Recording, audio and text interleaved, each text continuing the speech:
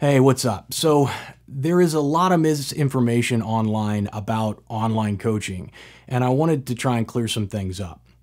So, big question is, how long does it take to start making money as a coach, whether life coach, fitness coach, business coach, whatever kind of coaching it is that you do?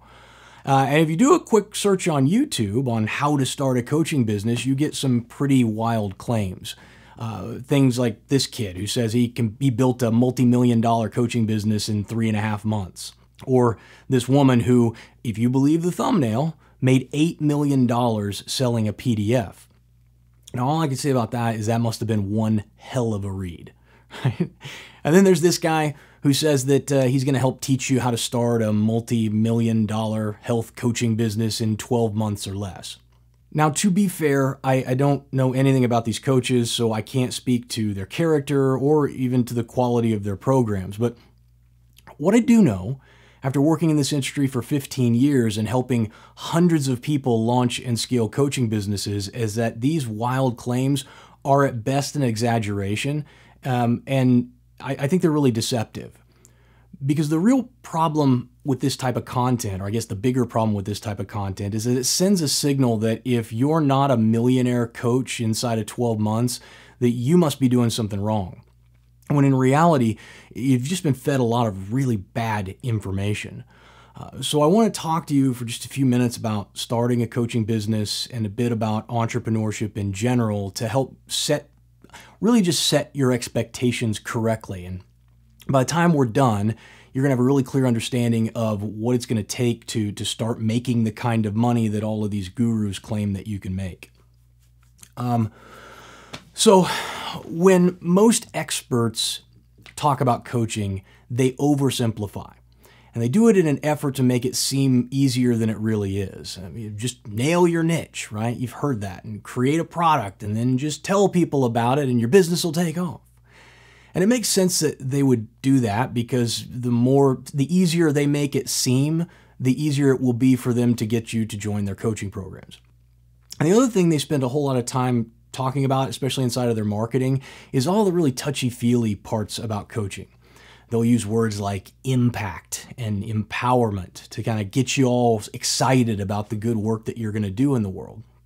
They talk about how much the world needs your unique perspective or your unique voice and experience.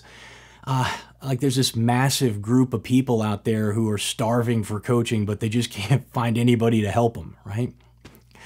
And that's appealing, I think, to people who are searching for more meaning and fulfillment in the work that they do, which, to be honest, I think most coaches, or especially aspiring coaches, that's something that they're looking for. But what is noticeably absent from the conversation is the fact that nobody needs coaching. Now, they might benefit from it, right? But purchasing someone else's experience isn't a prerequisite. It's not a necessity for success. It's a luxury. And the most difficult part about running a coaching business isn't in nailing your niche or even in building out your program. It's in finding people who have both a desire for the kind of change that you're offering them and then convincing them that you're the right person to help them get it. So when you see these claims like, I'm going to show you how to launch your coaching business in 90 days, or you can launch your coaching business in a week, they're talking about all the easy stuff. And the reality is that there are really 6 parts of a coaching business that you're going to need to get right if you want to succeed. And before we talk about money and how you make the money, how much money you can make, I think it's important that we go over kind of those 6 parts. So the first one is clarity on client and outcome. And this is different than your niche. It's not the same thing. And it's one of the biggest problems I see when I work with new coaches, because if you don't get that right, then none of the rest of the business works. It's broken. And you have to be clear on exactly who you want to work with and what the outcome is that you offer. So what I hear from new coaches a lot are things like, well, hey, I want to help people advance in their career, or I want to help people live a healthier lifestyle. So the problem with that is that people is not a demographic, and living a healthy lifestyle is not something that people will pay for, right? At least not in the kind of numbers and for the types of fees that you're going to need to charge if you want to make any real money at it. And let me just say this, it's great to have a servant's heart. And that's one of the cool things about the coaching industry in general, is that most of the coaches genuinely do want to help people. But you can't pay your rent with good intentions. People hire coaches for one of two reasons. Either they don't believe that they can actually get the result or the outcome on their own, or they figured out that the cost of doing it themselves is more expensive than just hiring you to help them. Now, when I say costs, I guess I don't just mean financial. So if you're in the relationship coaching industry and you're some of the losses, maybe a loss in a marriage or the cost of wasting years searching for the right person, right? But you got to get those two things, client and outcome, correct. Now, the second is called method and mechanism. And you have to be clear. You need a clear and unique process, I guess, for getting the result that you're offering. And over the last 5 years, the coaching space in general has grown by about 62%, and it doesn't show any signs of slowing down. But what that means is that there are a lot of people who are claiming to be able to solve the sort of problem that your prospect has. And if you're in a mature industry like, say, fitness, marketing, business in general, then there's a good chance that your prospect has already bought a course or has hired coaches and had some mixed results with it. And if you show up just saying the exact same thing but wearing a different face, then you're just going to get ignored. And the truth is, most people selling coaching today don't have anything different to offer, which is why most of them are broke, despite what the image that they might portray online. Now, the third one is marketing and messaging.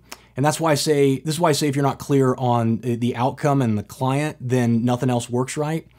Because if your message to potential clients is, well, I can help you improve your relationship, or I can help you live a healthier lifestyle, you're not going to get any traction because it's way too vague for your prospects to apply any value to it. But once you've got the client and the outcome piece right, you still need to develop a marketing strategy to get people interested in working with you. And there are just a ton, almost an infinite number of strategies that you can use to do that. And so it doesn't make a whole lot of sense for me to go through it in this video, but this is where you're going to spend the majority of your time as a new coach. And as I said, people are not going to beat down your door to work with you just because you launched a coaching business. Creating a steady stream of qualified leads that you can sell to is the most difficult part about running a coaching business, and nobody really spends much time talking about it. And you have to learn how to do it. So number four is sales. So your marketing and your messaging is really designed to get people interested in your program, but you still have to convince them to open up their wallets and spend some money with you. So you need a process for doing that, and you need to work through that process with enough people so that you can accurately predict how many times you're going to have to pitch what you've got before somebody says yes. Now, the last two are organization and cash flow. So cash is kind of like oxygen for your business. Without it, your business dies. And if you're building your coaching business part-time while you're still working your 9 to 5, then cash flow isn't as important. But once your coaching becomes your full-time job, it's critical that you understand how to use it. I cannot count how many times coaches have had to go back to work for a company because they just ran out of money. They couldn't manage their cash flow. Now, when it comes to organization, the thing is, I think a lot of coaches underestimate how hard it is to work without someone holding them accountable. Right? So when you work for yourself, there's nobody who's telling you when you got to show up for work and what to focus on. So you kind of got to build out the structures in your life that are going to force you to do what needs to be done. And it's just a skill that you have to develop, and they're strategies, but you just have to work through that process. So now to the big question, how much does it take? How long should it take for you to start making money as a coach? Well, as I said, I have worked with hundreds of coaches in every conceivable industry, from artists to construction workers, and here is the unvarnished truth about it. You should expect to spend 18 to 24 months building your coaching business before you start making any kind of consistent or predictable income. Now, that doesn't mean that you're going to be making $10,000 a month. All it means is that you'll have some confidence in exactly how much money your business is going to generate month to month. Now, that said, I do think that you can start making sales between 3 to 6 after running the business for 3 to 6 months, depending on how fast you can build out those 6 parts of the business that I talked about before. But those sales are going to be intermittent at best. Are there outliers? Yes. Should you expect to be one of them? Absolutely not. And that's really it. That's the truth about starting a business. And if that didn't scare you off too much and you'd like some help growing your coaching business, then I put a little PDF doc down in the description that walks you through a program that I have for you, and give it a read. And if it sounds interesting, let me know and we'll set up a time to talk. But I hope this clears some of the stuff up, and thanks for watching.